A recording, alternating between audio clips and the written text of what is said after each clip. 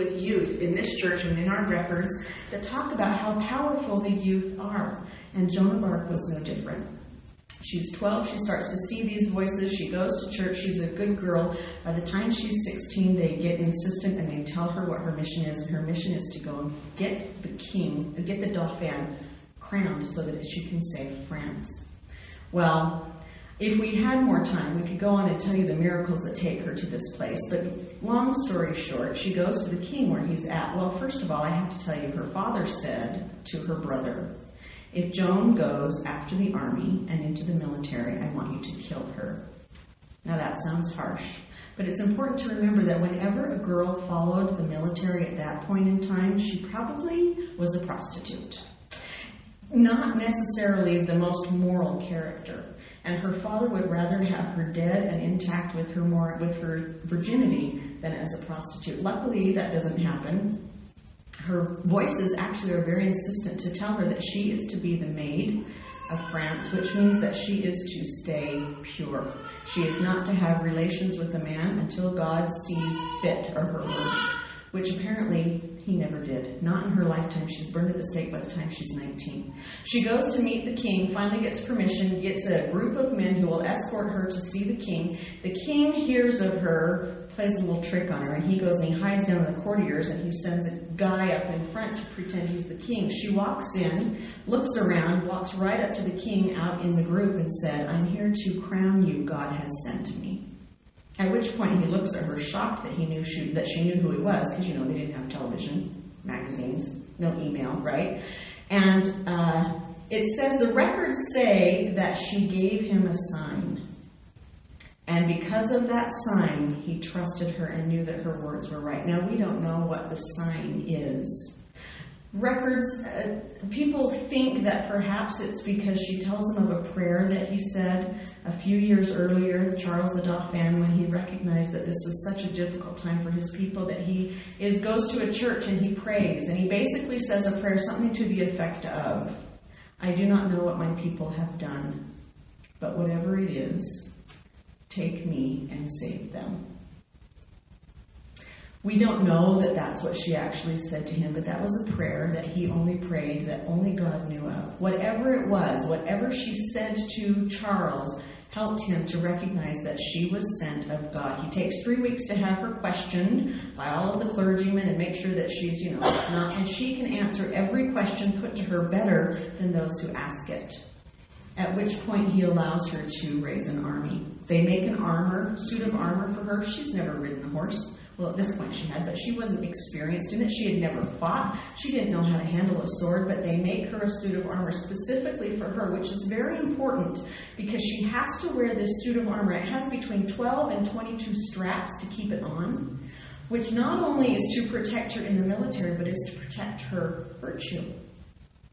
She also cuts her hair, which is important because now she looks like a man. That's going to come back in a minute. They give her a sword. She's like, that sword's too heavy. Can't do it. My St. Catherine, well, I should tell you who talks to her. St. Catherine, St. Margaret, Michael the Archangel, Gabriel comes, and then she has times where she sees concourses of angels. All for her, all for Joan. St. Catherine says to her, I have a sword. It's over in this church underneath the altar. Go dig it up and find it. And of course they do. And there's this sword that is her. But she doesn't carry the sword into battle very often. She would rather carry her banner, which was the fleur-de-lis, and had a reference to God the Father and the Son, because she didn't want to kill anybody. So she didn't carry her sword unless she absolutely had to. But if she did, it was a sword that she could handle. So she ends up getting the king to Reims, where he had to be crowned, and there are miracles of that. Pretty soon her voices tell her, number one, they tell her that she's going to be wounded, and she's wounded in the exact same way that they tell her she will be, but she's not killed. They also tell her when she will be captured. She's captured right before Midsummer Day in the year she's 18. Anyway, she's captured by the Burgundians, who are British allies, but they're also on the French side. And at that time, you could ransom your prisoners. Well, no way is England going to ransom her. The Burgundians pay a high price for her to be sold to the English so she could go and be put under trial. And the English were not about to let her go. not only that, King Charles, he really didn't have any money, and he didn't make any effort to raise money to get her home. She goes and she's put into the court system in England. The problem is she's a woman, and women were supposed to be guarded by nuns, especially because the charges were, well, let's just say, if you hear voices and you see visions at that point in time, you're charged with being a witch. Sorry about that. Hope that doesn't bother any of us, right? Not only that, because she's wearing men's clothing, and she is fighting as a man, taking communion as a man. Oh, I forgot to tell you the rest of the stuff she does to her army. I have to come back to that. That's going to be important. She takes communion as a man, and she basically leads her army as a man, which the church court in England said, because she was dressed as a man, it is an offense to God. And it was heresy, basically, because cross-dressing was kind of against the church rules. But that church was a little bit more honoring. Apparently you get burned at the stake for that. Can I jump back to her army for a minute? This is going to be important. Because remember I said any woman who followed the army was usually not very of high quality. Once the king gives her permission to gather an army, she does so. And the first thing that she does is she kicks out all the prostitutes. And one record says she does it by sword point. Now, I don't know about you. She's not very old. She can't be very big, but she's got to be feisty, don't you think? She kicks all the prostitutes out. You can only stay in the army, following the army, if you were married to someone in the army who was fighting, and then you can cook and clean for him. Now, isn't that a great thing we girls get to do sometimes, following armies? You might want to look at the National Defense Authorization Act they just passed yesterday, which now makes it so that all the girls have to sign up for the civil service for the draft. Enough said about that. Remember, we're smiling.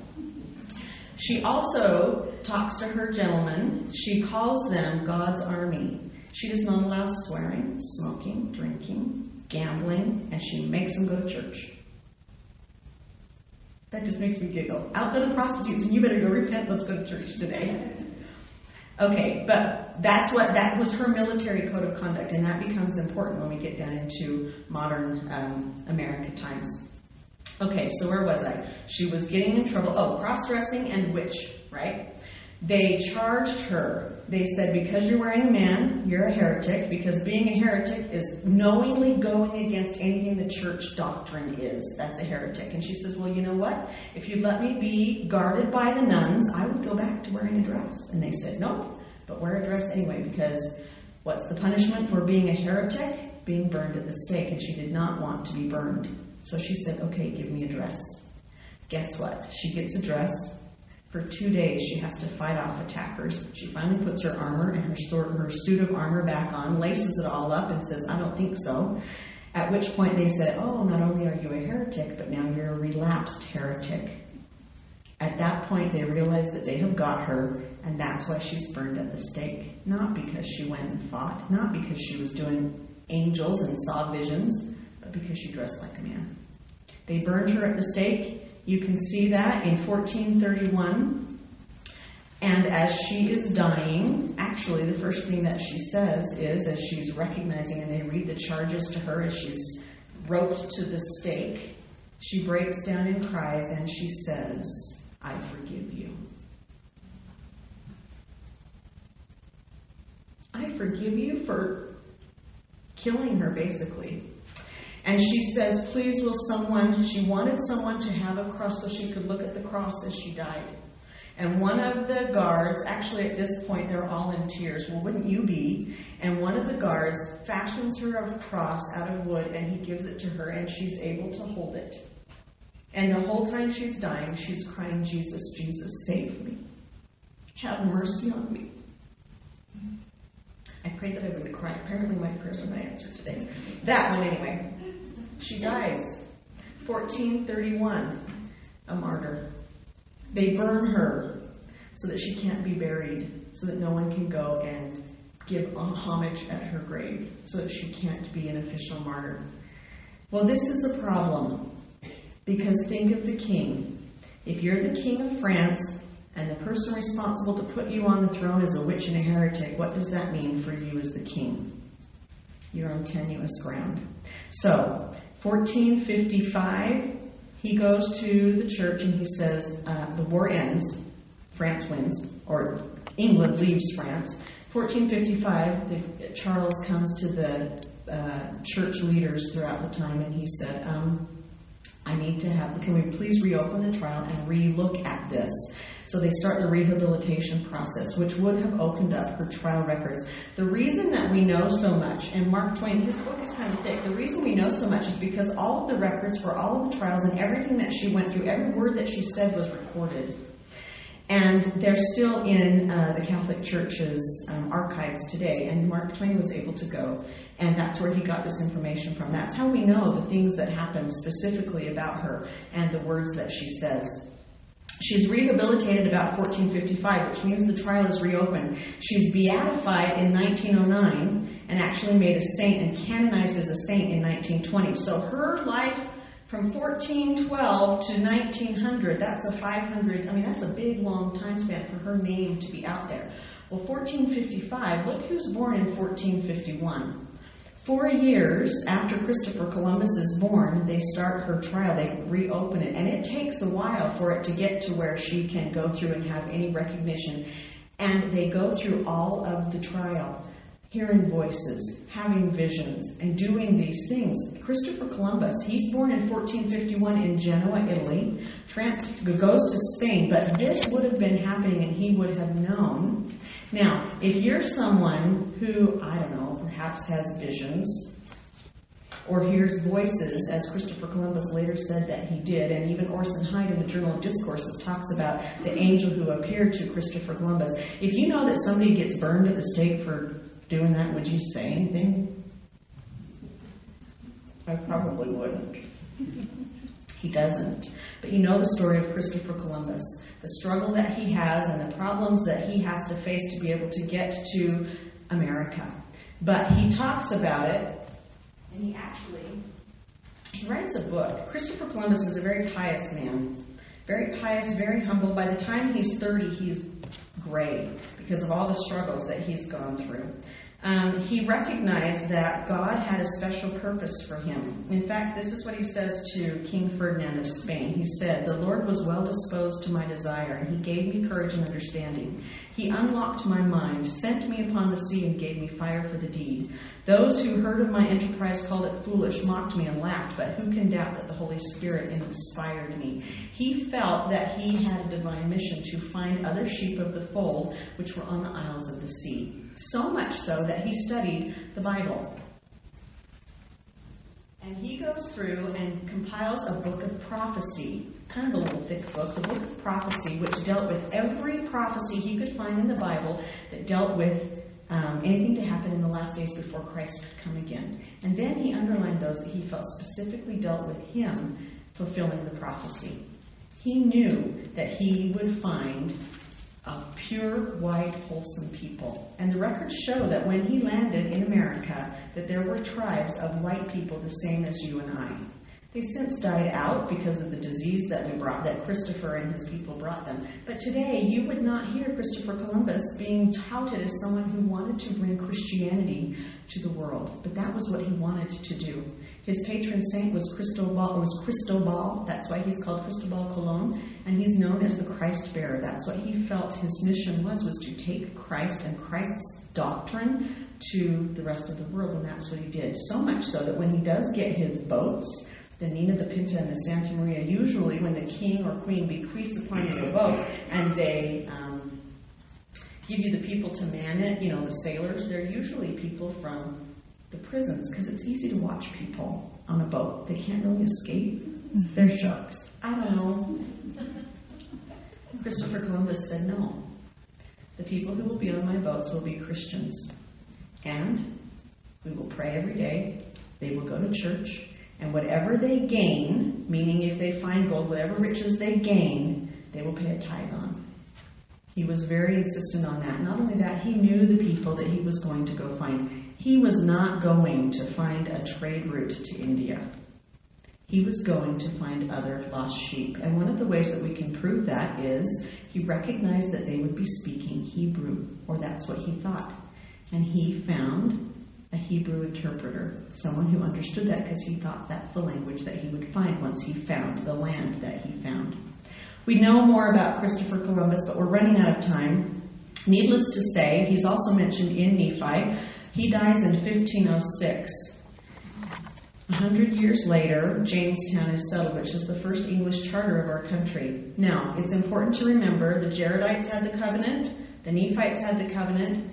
Nephites didn't hold it, Jaredites didn't hold it, and God said in 1 Nephi, he talks about anyone who comes to this land will come because I bring them and because they promise to keep the covenant. 1607, you have the first American settlers. 1620 is when the Pilgrims come, and we know that they bring the Bible with them. Which it's interesting to me that it's 1611 when the King James Bible gets translated. You know, if you want a fantastic little fun night, BYU did a great documentary on Joan of Arc, one on Joan of Arc and one on the King James Bible. And they're really kind of fun. They give you a little bit more background, more document, or information than what we have time to go through today. But by 1620, here come the Mayflower and the Pilgrims on it. And what did they come for? They came for religious freedom, meaning that they were willing to show God that we will keep the covenant, and the covenant becomes reinstated with them. It's interesting because then 100 years later, you have those who God tells us in the Doctrine and Covenants, wise men that I have raised up for this very purpose, which means the Constitution and this land. You have them starting to come upon the scene. 1706, Benjamin Franklin. Wait, I gotta make sure I'm not making a mess here. 1706, Benjamin Franklin. 1732, George Washington. 1743, Thomas Jefferson. And you can see that they start coming on the scene. It's important to remember 1755. It's not on your paper, but it's important to remember that 1755 is the French and Indian War. Sometimes my brain has to find the proper file. The French and Indian War, where again, France and England are fighting. At this point, George Washington actually fights for the king, and he's on a horse. And everybody who is a leader of the king's army at that point is on a horse.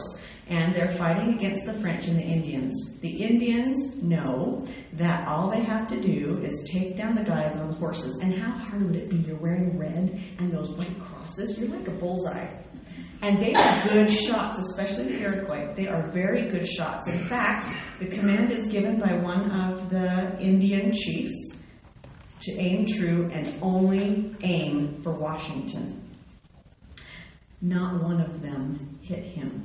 And it's not because they weren't good shots. In fact, this same Indian chief years later comes to Washington before he's president and says, I want to shake my hand, to shake the hand of the man that I could not kill that day. And he recognized, he goes on to tell Washington, it's called the Bulletproof George Washington if you're interested. He goes on to say, all of my braves knew not how to miss but for you. And he said, and at that point I told them to quit firing because I knew that God's hand was over you. And he goes on to prophesy, this Indian chief, and he says, you will become the father of a great nation. This is 1755. He's still English, George Washington. But at this point, he's written his rules of civility. He is a very pious, he's very humble, he's a very peaceful man. And I can't think of anyone better than George Washington that could be called the father of our country because of the wonderful things that he does. Once we have everybody on the scene, all of the early founders, the Madisons, the John Jay, the Roger Sherman, all of these people, once we have them on, then things start to really heat up. Because God wants to set this covenant of the land, and he can't do it without freedom. He can't do it without freedom, and if we're still under a king. Now you have to remember, at this point in time, right before the Revolutionary War, we are English. In fact, has anybody been to Williamsburg, Virginia before? Okay, so it's like Nauvoo on steroids, right? Well, it's fantastic. You could spend the 2 days there. I highly recommend it. But you go to Williamsburg, Virginia, and there's these little places. You go into the houses. It's like Nauvoo, where you go in and they tell you the stories. Well, there was one extra little thing. But you should go to Mount Vernon, too.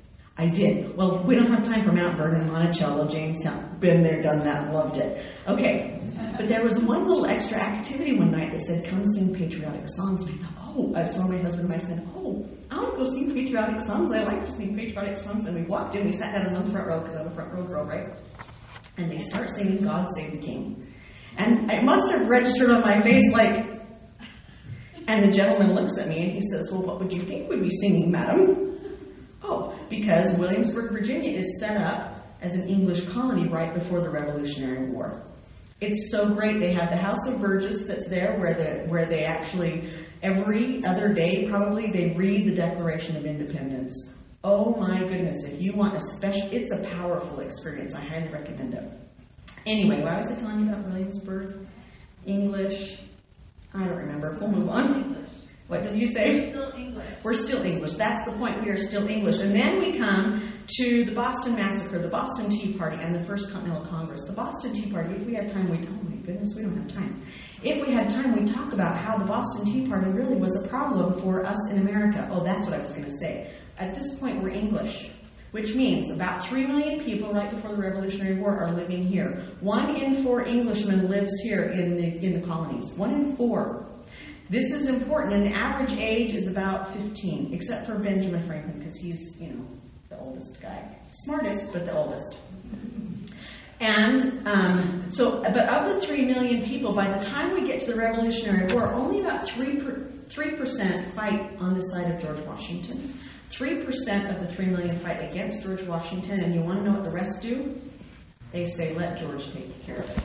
And they don't get involved. And if they do, it's only to make money usually. Okay, so we don't have time to talk about the First Continental Congress that was organized in response to the King's punishment on the colonies from the Boston Tea Party.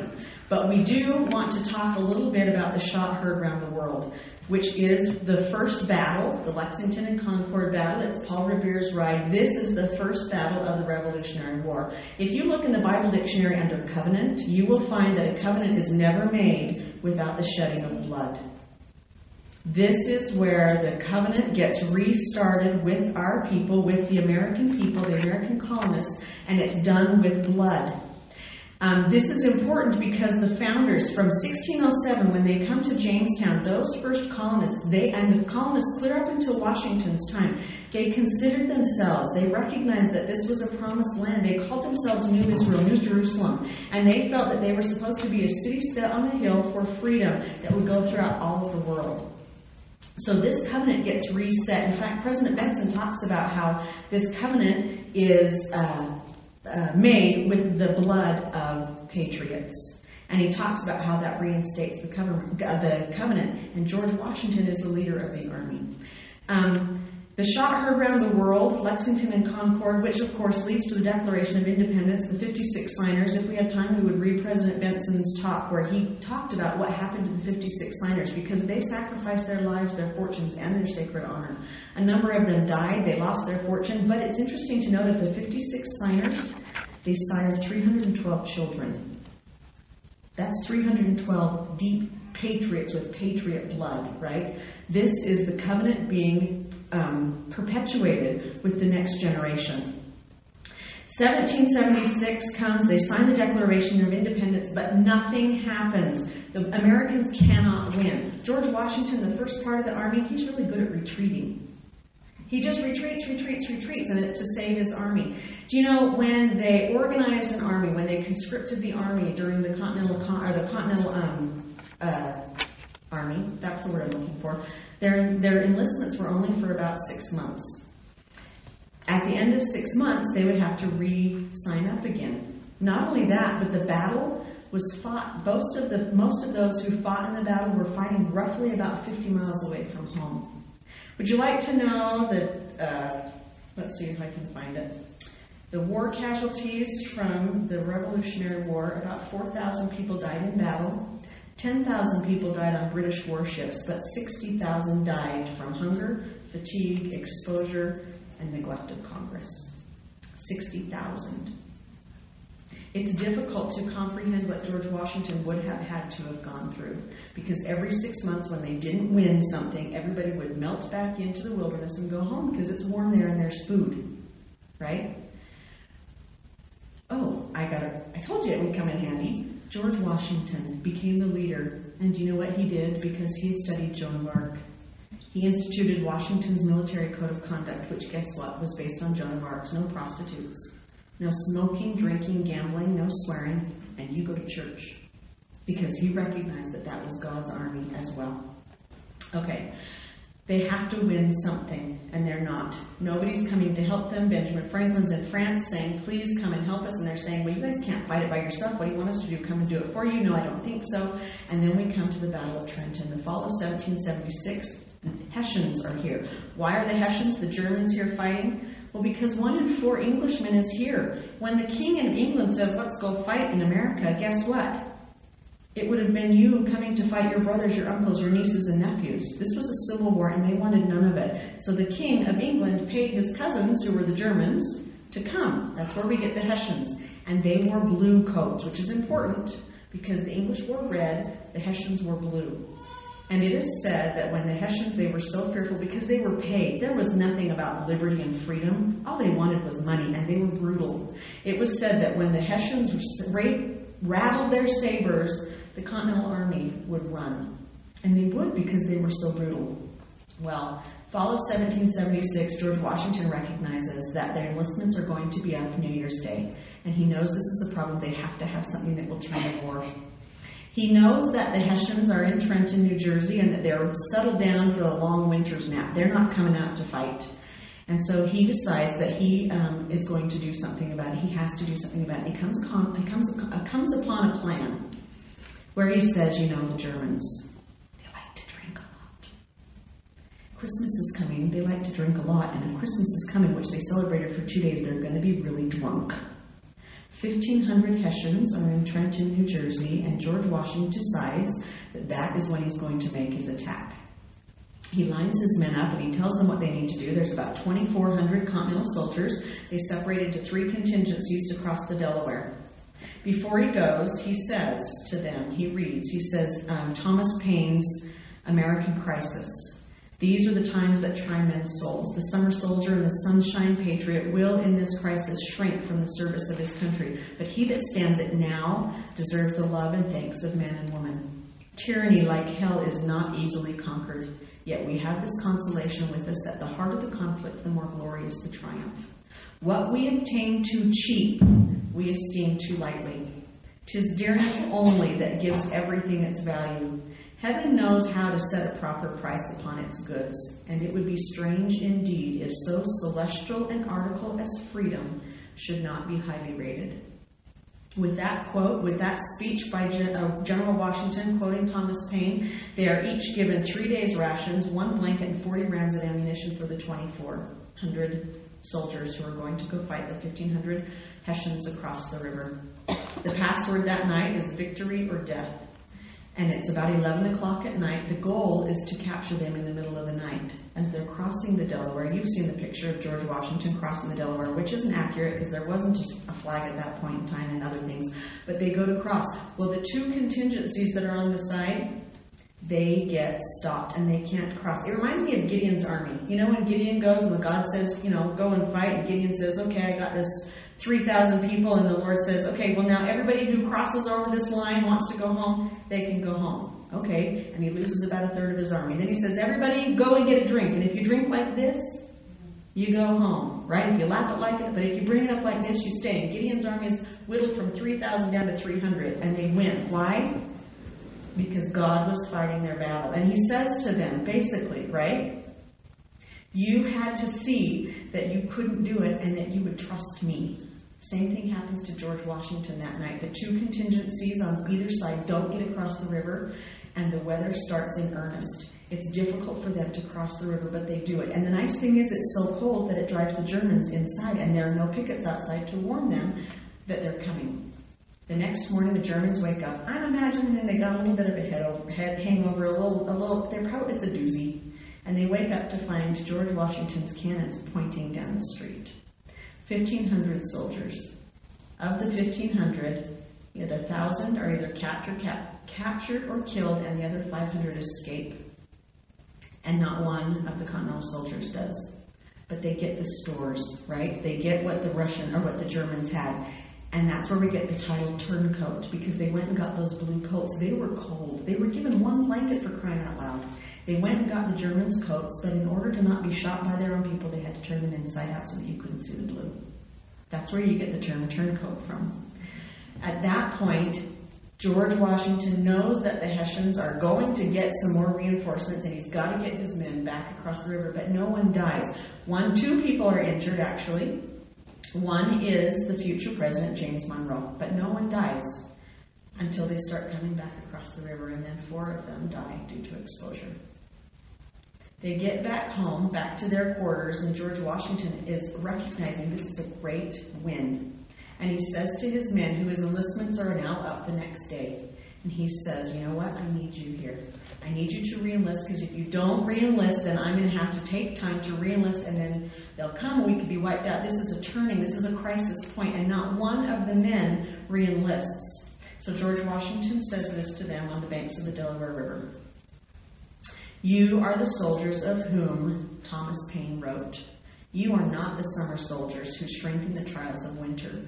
You have so nobly suffered unbearable hardships and deprivations in silence, and finally have risen in impossible conditions to defeat a powerful enemy. For these things I and your countrymen are indebted to you forever. Were it in my power, I would send you home, but I cannot.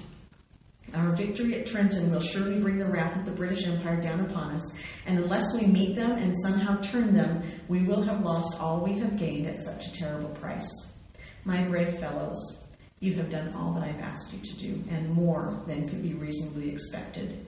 But your country is at stake, your wives, your houses, and all that you hold dear. You have worn yourselves out with fatigue and hardships, but we know not how to spare you. That's a moving speech from a man that they loved. And at that point, after those words, almost every available man re-enlisted. This is where Joan of Arc comes back in.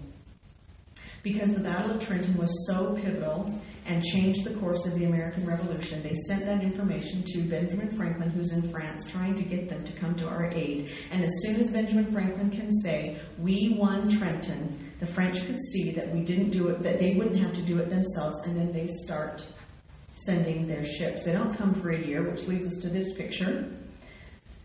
This is why Joan is so important. If Joan of Arc would not have done what her angels and her voices told her to do, France would have lost. And who would have come to the aid of the American revolutionaries? Joan is the first great American. After this, the war goes on for 5 more years before it's officially over. Well, before it's unofficially over, and Cornwallis declares his defeat at Yorktown. And that's the virtual end of the Revolutionary War. But it's not for 2 more years until the Treaty of Paris is signed in September 3rd. At the end of that, George Washington's men come to him. They've had 2 years. The Congress is still not paying them. It's a difficult time. And George Washington hears in the rumor mill that his military army wants to make him the first king. George Washington, we love you. You are an honest, moral man. You are keeping God's covenant, and we want to make you king because Congress is not doing what they've promised they would do. Now, we can't blame them, right? Because if we were taught the same way they were taught, we'd be doing the same things that they were doing. They were doing the best that they knew how. But nobody ever learned. They didn't know how to run a country. They didn't know what they were doing. It was difficult. They didn't know how to not fight amongst themselves. And George Washington's military men recognized, number one, that they weren't getting paid, they weren't being taken care of, and they had fought for the freedom of this country. They had reinstituted the covenant upon this land. And George Washington hears about this plot to make him the king. And the government, or the military, could have done it. At which point he goes and he talks to them all. And he basically says, not playing this game. Well, they don't listen to him because they are tired of being neglected. At which point he pulls out a letter that he wants to read to them from someone in Congress. And he pulls the letter out. And his men look at him. And these are men that love him, that watched him, that saw him. And he looks at them, and he looks at this letter, and the men realize that he cannot read it. And he fumbles in his pockets, and he pulls out a pair of glasses that his men had never seen him wear, only his closest aides, and he puts them on. And he basically says, please excuse me, not only have I sacrificed my life, given my life in defense of my country, I have also given my eyesight. Which, of course, puts all the men in the room in tears like it does to me. And it's averted. We could have had the first King George I, but George Washington understood the difference between freedom and liberty. He understood that choosing God's law meant choosing God. And he tells Congress a number of times during the war, he said no less than 56 times had the God of this land and the God of providence protected us, the hand of providence protected us, and this army. He knew what the covenant was about. It's fascinating because after the Treaty of Paris is signed, it takes another 4 years before they recognize that they need to have a formal declaration of what this country should be. And the Constitution doesn't get written until 1787. Not adopted until 1789, at which point then you can see they start to die. As soon as they are done doing what God needs them to do to establish the land, they start to pass on and the next group comes in. It might interest you to know that the Constitution is actually ratified on April 6th. April 6th of 1789, when George Washington is unanimously elected. The only president to ever be unanimously elected twice. And he's inaugurated on April 30th of that same year. Benjamin Franklin passes away 1790, merely a year later. And then George Washington dies 9 years after that, at which point then those of the Restoration come onto the scene. Why? Because you must have freedom first before you can have freedom of religion. You must be able to choose first before you can choose God's law. Joseph Smith is born 1805, and I hope that you can go and you can see the scriptural references because this is God's covenant, and he tells his prophets exactly what's going to happen. Some of us got it in hindsight, but Nephi got it beforehand, right? Joseph Smith is born. Abraham Lincoln shows up in 1809, and then Thomas Jefferson dies 1829 on the exact same day as John Adams, which is July 4th. But before he dies, this is what he says, recognizing that this land is based on God's law. In 1820, this is what Thomas Jefferson writes in the letter to Jared Sparks. He says, "If the freedom of religion guaranteed to us by law in theory can ever rise in practice under the overbearing inquisition of public opinion, truth will prevail over fanaticism and the genuine doctrines of Jesus will again be restored to their original purity. This Reformation will advance with the other improvements of the human mind, but too late for me to witness it." He dies in 1829 and the church is organized in 1830. These are men who knew. Then think ahead to what happens in the Jordan River Temple. No, St. George Temple. It says Jordan, Jordan. In the St. George Temple, we have the founders who come, and they come to Wilford Woodruff, and what do they say? "Do my work. Please do our work. We sacrificed everything for the covenant of this land." At that point in time, there were actually 4 men who had their anointings to become the Melchizedek priesthood holders. Benjamin Franklin, George Washington, Christopher Columbus, and John Wesley, who was the founder of the Methodist Church. Not only that, but there were women. Did you know they did Jane Austen that day? Okay, it probably took a couple weeks, but they did Jane Austen, Emily Bronte, George Washington's wife, and a lot of the other presidents' wives. There were a few that weren't done. I find it interesting John Hancock was not done. And I thought, how dare they? He's the one who signed the original declaration that went to the king. If anybody was going to get drawn and quartered, hung up, do you know what you do if you get... Can I tell you what happens if you're convicted of treason, and then I'll be done? Okay, well, I'll wrap up. If you're convicted of treason, so if they would have lost the Revolutionary War, they would have... what do you do? See, I must be done. I'm losing my words. When you capture the people and then you condemn them for treason, first of all, you hang them by the neck until they pass out. Then you cut them down, revive them, disembowel them, boil their organs in oil, and burn them, and scatter them to the 4 winds so that no one can come to your grave and call you a martyr. The founders understood. Brothers and sisters, this covenant is with our land, and today it runs with us as well. And we only have to keep the commandments, and we will prosper in the land. We look at all of the things that are happening throughout the world today, especially in our country, the awful things that happened just this last weekend, and we wring our hands and we say, what? Well, our founders gave us the answer, and it's right here. And guess what? It does not require blood. It can be done peacefully if you understand the principles that they gave us in the Constitution. The covenant runs with the land, and God loves this land, and he loves his people, of which I hope that we can remember that we are his people. And this I say in the name of Jesus Christ. Amen.